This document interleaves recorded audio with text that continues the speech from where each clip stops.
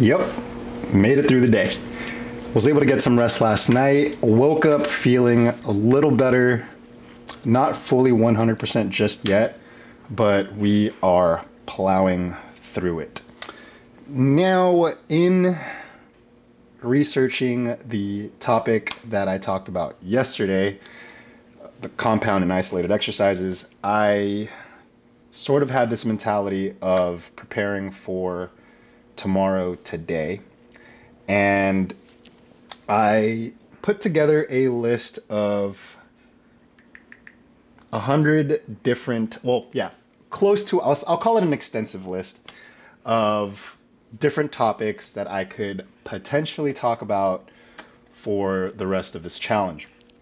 And in making that list, one of the things that stuck out to me immediately was this thing called mindful eating.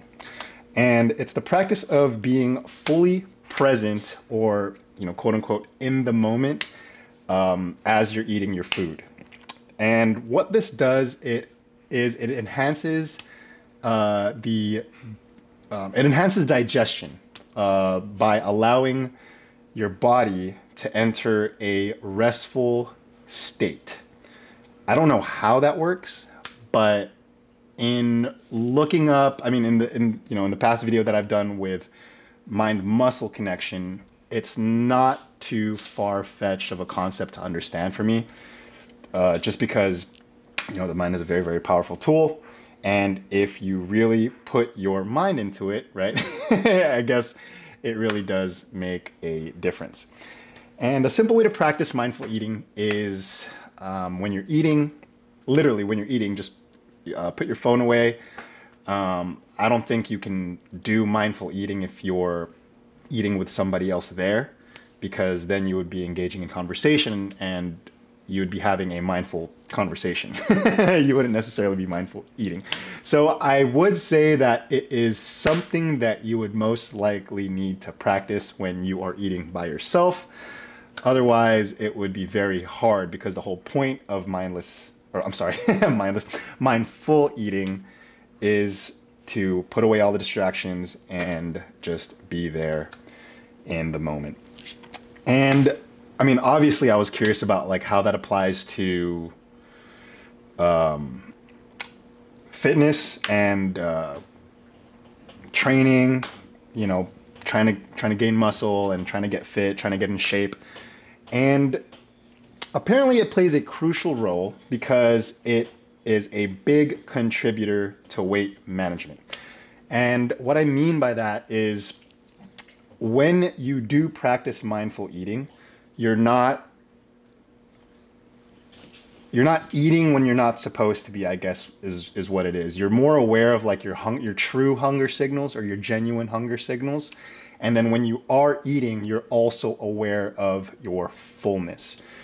And there was a little thing in there that mentioned that you also, in practicing this, you take your time eating as well, and that helps with your nutrient absorption, I think that's called.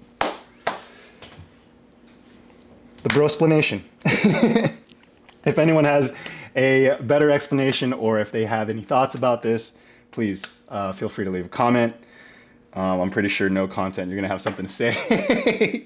Just in case I didn't research this fully. And if I didn't, I apologize, man.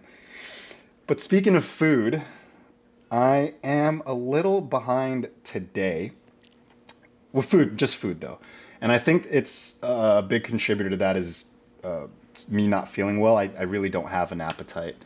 I still try to force myself to eat, and I was still able to drink a lot of water. But overall, it was a challenge today for sure. Trying to maintain an appetite, get through my work day, try to go to the gym, and then, do all of this stuff as well.